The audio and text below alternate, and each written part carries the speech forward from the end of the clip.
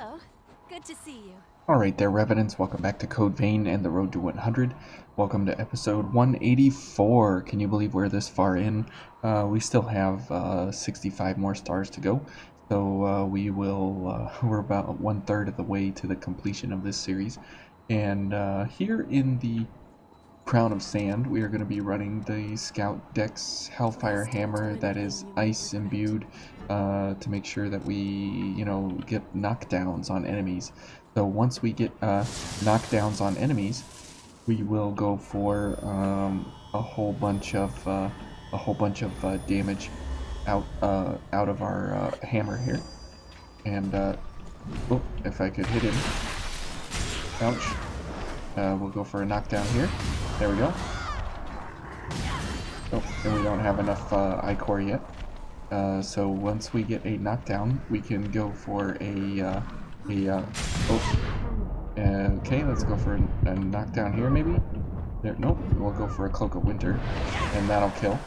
And the cool thing is that we are quick, right at 78 pounds, because of the Noble Silver and the Hellfire Hammer and how they pair up and interact.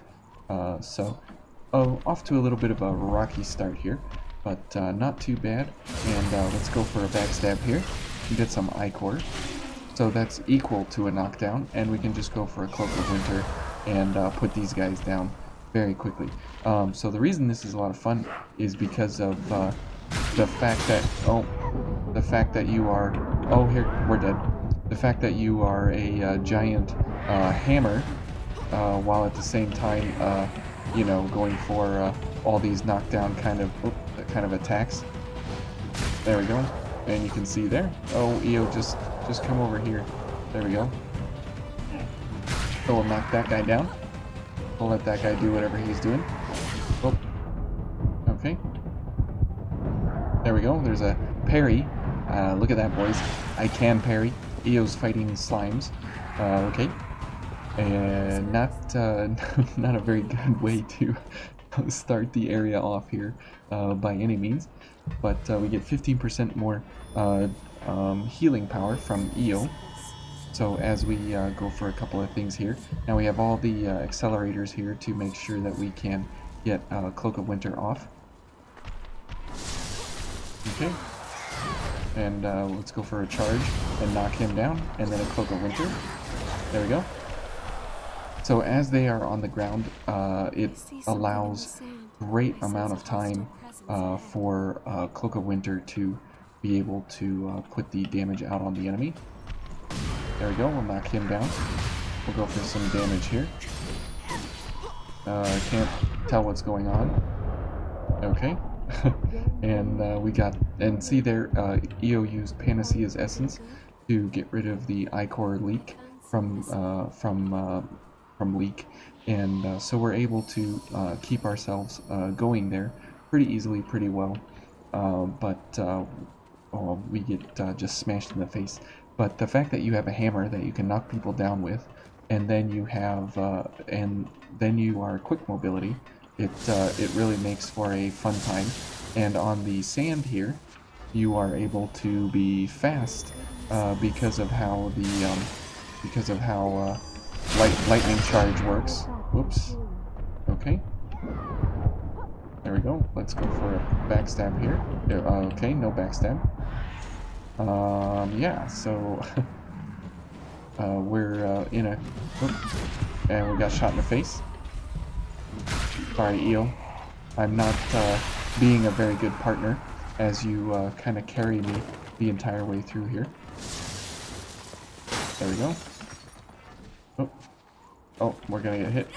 Yeah. Okay, back into the cubby. Oh my goodness. What are we doing? Okay, and let's head on up here and dodge in. Oh, this guy can't see him. There he is. Good grief. Having all kinds of technical difficulties here trying to dodge in and out of these little areas here and stuff.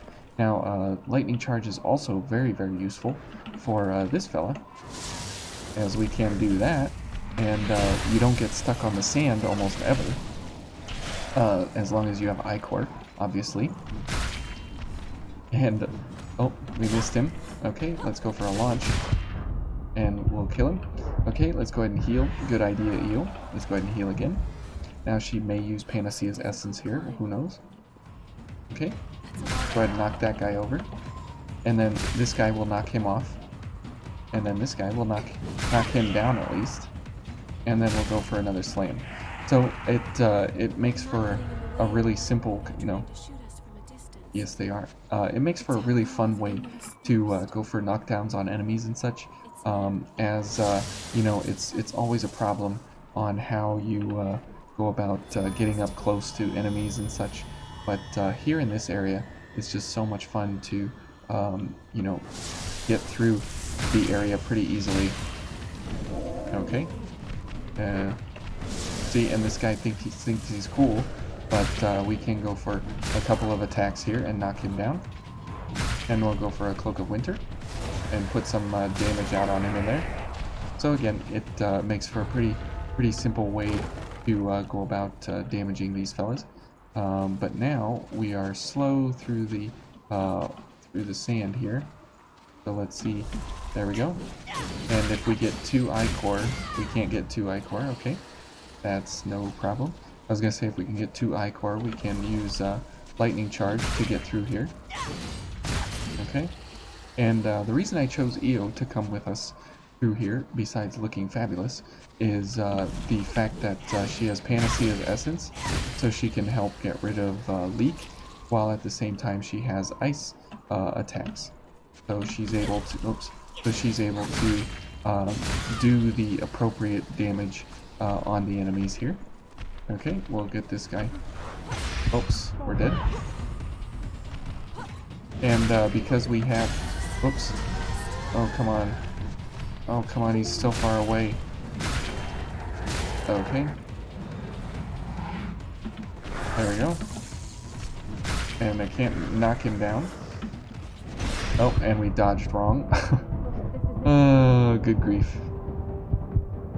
Anyways, yeah, it still is a lot of fun to dash and dodge and smash these guys as you go through here, because you're able to, you know, kind of go quickly with Lightning Charge, while at the same time you don't necessarily need to get stuck on the sand. And let's see how far up the hill. So you can get all the way up here and get shot in the face for a free shot in the face before you have to do anything. Okay, and we'll knock him down. Go for a Cloak of Winter. Let's see if we can get to him. There we go. And Eel will kill him for us. Okay, so we can get back here pretty quickly. There we go. There we go. There's 2. And then this guy. There's number 3. Okay. Very good. And because of that, now we can go for these. And now we have 2 Ichor. So we can just go across the sand like that. And if we need to, we can kill these things. There we go. Okay. Oops. Okay, and we have 2 Ichor, 1 Ichor. Okay. Oh man, let's go ahead and heal up. Thanks, Eel. This area, just because of how much of a problem it is, it still is a lot of fun. If you can't get through here very easily, at least you can have a lot of fun doing it. What is this guy doing? Let's go ahead and try for a knockdown. There we go. Let's go for a Cloak of Winter. That should kill. There we go. And so it can make pretty easy good work of these fellas here. So as we go ahead and avoid the slimes. Now this slime here you cannot avoid, as it will always come and get you. Okay. Whoops. Okay. And let's go ahead and kill this one. Good job, Eel. And this slime you can't avoid either. But you can do that, and as they jump, if you dodge right away, you can avoid them.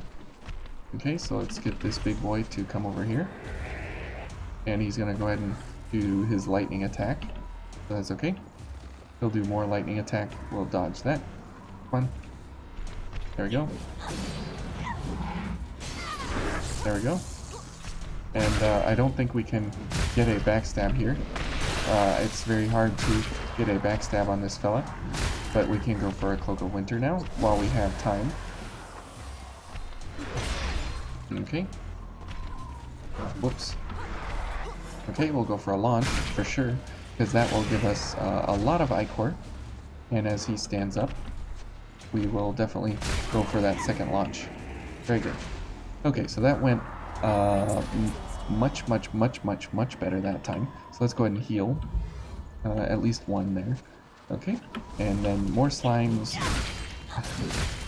But you can see that versus the big boys, even though we have, you know, a really bad kind of way to go through this area, lightning charge, if you have the Ichor for it, definitely takes a lot of the pain out of everything for this area. Because you don't, if you have 2 Ichor, hopefully you have more than that, then you can, you know, speed across the sand very quickly, very easily. Okay, so now as we go to the Successor of the Throat fight, I want to do a special setup for that, because it's so fun to put her down in this way. Now, since she's weak to Ice Slash, we are going to be running Ice Slash. This place is new. New? No, it isn't. We were here at the beginning. Curious to see what that is. Okay, Eel. She's curious about everything. As a good little girl. Okay, now we have to switch to Jack, so we'll go for his alternate version here, since he's looking good in this black kind of setup here. Now, I don't know if you, who saw what episode that I've done, but I talked a lot about the float of the weapon paired with lightning charge. Now, for whatever reason, if you use a greatsword like this guy, like the Zweihander, you see as you block, you instantly stop while you're blocking. But with the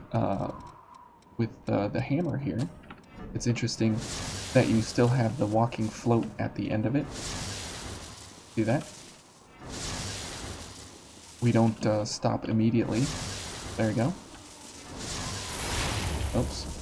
And so what that means is that it operates like a one-handed light weapon, which is why it's 56 pounds and why you can use it in a lot of different ways.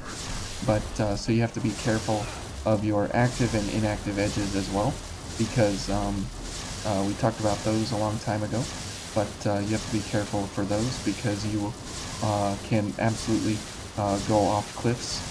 But as it operates like a one-handed weapon, there's no slowdown here with lightning charge, as you still have that wonderful float built into it. Okay, so we're going to be running our Prometheus setup here, and what is the veil? It is this one. Okay, and this is the build, and this is the setup. So it is a fantastic setup here for the Successor of the Throat. If you're having a hard time getting through her monstrous amounts of health, then this might just be the build for you. Okay, so as you see here, we got to change these two out to get bridge going, and so there's a very weird and specific order here that we have to go for it. So let's go ahead and get on into it. Okay.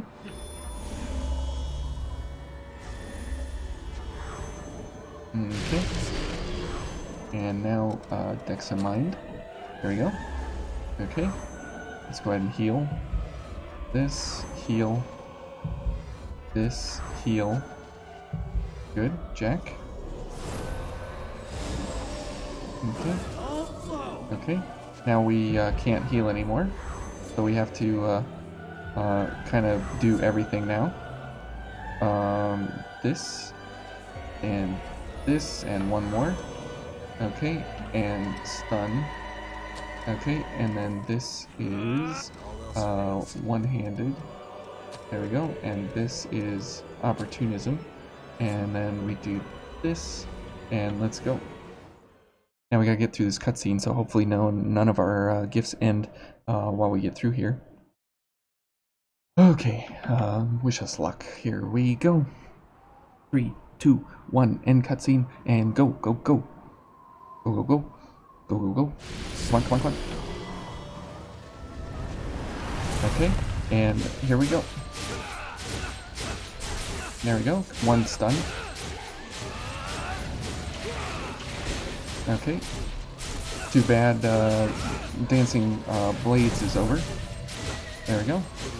Okay, so there we go. And that is how you should be ending the Successor of the Throat each and every time, which is why it's one of my favorite fun builds to go through her, because you can absolutely end her basically instantly, to the point that she just doesn't even exist. And it's a lot of fun, but it is kind of a difficult setup there, as you have a lot of gifts to change and a lot of items to use, and you know, you just have not a lot of time to actually make a mistake. And if you get hit with that first attack that she comes out with, it's over. You just need to start over completely, because then your buffs start ending and things start running out, and then you need more I-core, and then you don't get her stunned, and then yeah, it just one thing cascades after another, and it just kind of ruins everything. So you just want to make sure that you get there fast enough, and you do the correct order, as you saw here in the video, to make sure that you end her quickly. Now this is kind of the one-handed speed build setup that I did for her, but it is one of my most fun and most favorite builds to fight her with, because she's basically nullified completely. She got one attack off, and as you saw about halfway through, she had her stagger stage, so she went down on her knees, and then the rest of the time she was just stunned in place, and she didn't even get to go through her damage reduction phase for phase 2, so she was one and done in phase 1. And the Executioner, Jack's blade, this blade is no joke when you are paired up in this way, as most of the time she is stunned. You're getting the opportunism bonus. We have quick mobility because we're at 51. We're right at the halfway mark for 103. So we get 20% out of Swift Destruction. We have the one-handed mastery and debuff build up, so she gets stunned very quickly, very simply, very easily from, let's see what our stun value is here. So our weapon has an 81 stun, which is really, really high, and that's why she gets stunned over and over and over and over and over. It's just such a fantastic, great way. And then especially once Blade Dance is active and going, we get 45 seconds out of it, and every time we do a slash, and if you'll notice, we didn't run out of stamina at all, and that's because of Jack's morale boost that he gives to us, plus the 50 from stamina boosters, so that brings us up to a total of 355 stamina, and at 20 stamina per strike, that gives us 17 and a half strikes, about 18 strikes, which she's done in about 20. So there's not really a whole lot of stamina that you need. Well, I mean, you need a lot of stamina, but at the same time, you can actually account for it in the build and in the setup here with Jack. So Jack does two things. He gives you massive damage out of Fatal Surge, but also his morale boost is exceptionally important for this build and this setup versus the Successor of the Throat here. So anyways, hope you guys enjoyed that. Hope you had some fun along the way with me in investigating my two most favorite fun builds to go through the Crown of Sand with, and to finish it out here on the Successor of the Throat. So thank you all for watching, and we'll be in the Spire next.